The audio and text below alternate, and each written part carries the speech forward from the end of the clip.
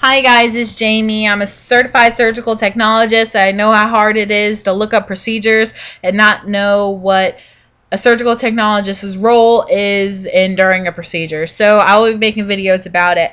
The first procedure I want to go over today is an ORIF, open reduction internal fixation of something going on in the body.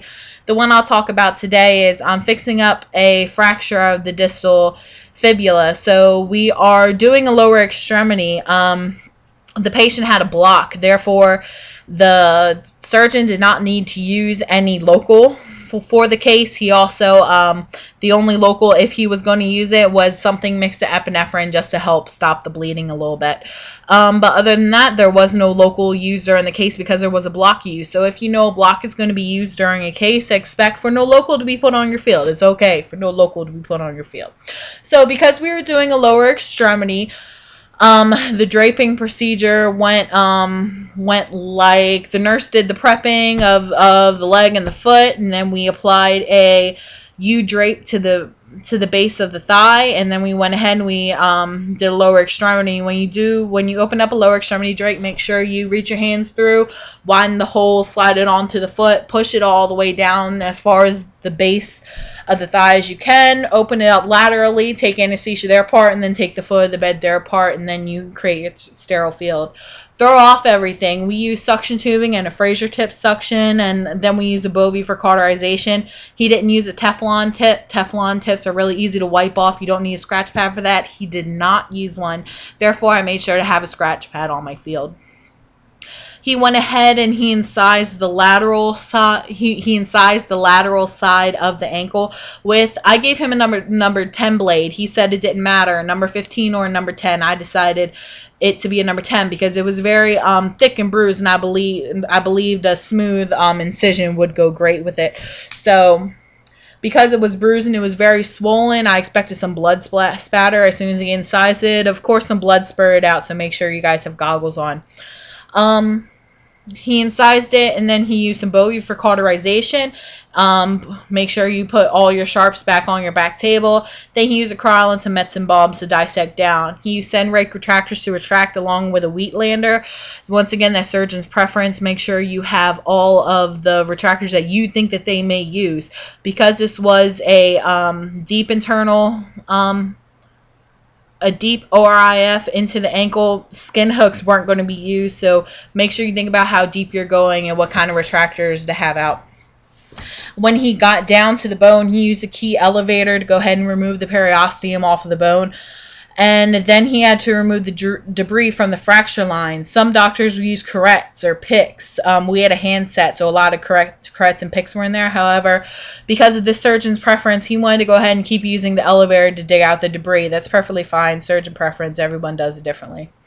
After he dug out, during him digging out the debris and after it, he wanted, we use a Synthes Small Frag Set, and inside of these were like these monster towel clips. So he took the monster towel clips, hooked one end into the distal part of the broken bone, and then one to the proximal part of the other part of the broken bone. And then as he cleaned out the debris in between the fracture line, he closed the towel clip together to go ahead and move both pieces of the bone closer and closer together.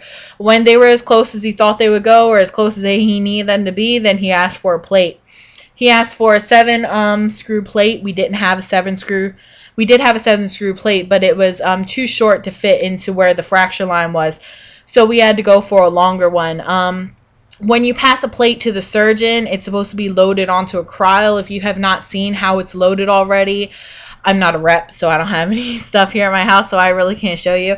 So when you pass a plate, make sure you have a cryle handy, because they're going to ask for a cryle to go ahead and load the plate up on the cryle and then manipulate it into the ankle or whichever part of the body that you're going to be working on. So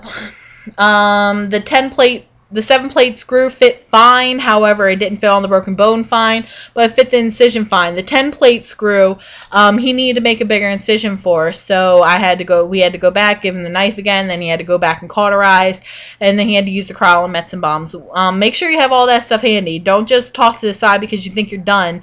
Toss it to the side in an area where you can reach it and it's easy access, because you want him to be accessible to it. You not want to cut him off of anything. So he went ahead and he did that, and then he went ahead and he inserted the tail plate, the 10 hole plate with the cryle, and then after that it was time to drill all the holes. So what happened is we used a battery Pro set. You guys may use something different, but it's basically a handheld drill, and then it comes with different chucks. The chucks have words on them like reamer, drill, what size drill wires or drill bits will fit into here, and what size wire and drill bits will fit into there. So we used, because we had a small frag set, I didn't know what to use. I just used common sense and just picked the smallest drill bit, the smallest drill chuck that was in there, attached it to the drill. Then before the case even started, I attached the drill itself to the battery and I tested it out. You want to make sure you give the surgeon everything, and when he gets it, it's perfect. You might be handed really messed up stuff, but by the time the surgeon gets it, it needs to be perfect, or you need to warn him about it if it's not. So make sure you test out everything before you give it to the surgeon. He wanted a certain type of drill bit to be used. I didn't know what he was talking about, so he had to come over to the small frag set and show me. So and that was fine with him. He showed it to me. I loaded it on the chuck that was loaded on the drill, that was loaded on the battery, and I passed him all that along with a drill guide. He used the drill guide, drilled inside the drill guide, drilled inside the bone, into the plate, and all that nice stuff. And then he withdrew the drill. I grabbed the drill. Then I handed him a depth gauge. If you guys don't know the orthopedic instruments I'm talking about, and you guys are going to be with a preceptor, you need to ask your preceptor, what is a depth gauge ahead of time? Where is the depth gauge located in this set ahead of time? Where is the drill guide in this set located ahead of time? What kind of drills does he like to use? Find out your surgeon's preference ahead of time. So he drilled. I got the drill and the drill guide back. I handed him the depth gauge. As he was measuring, he shot a number. I turned to my screws, and I fixated my screw onto my screwdriver, measured it, make sure it's right, and then I passed it to him and he screwed it in. This particular doctor wanted to go ahead and take an x-ray after each screw was screwed in. So that gave me a little bit of time to fix up my table. What I did was I had to clean the drill bit in between every time he wanted to go and drill. So I cleaned off my drill bit. By the time x-ray was done, he was ready for the drill again. Passed him the drill, passed him the drill guide. He handed me back the drill. I handed him a depth gauge. He shot a number. I got the corresponding screw. I measured the screw and I gave it to him, and also told him the number that I'm handing him. And then after he screwed it in, x-ray came. In between that time, I cleaned off my drill bit, and it wasn't that long before he needed the drill again. It's going to be, those are going to be repeated like that. So make sure you get into the swing of things.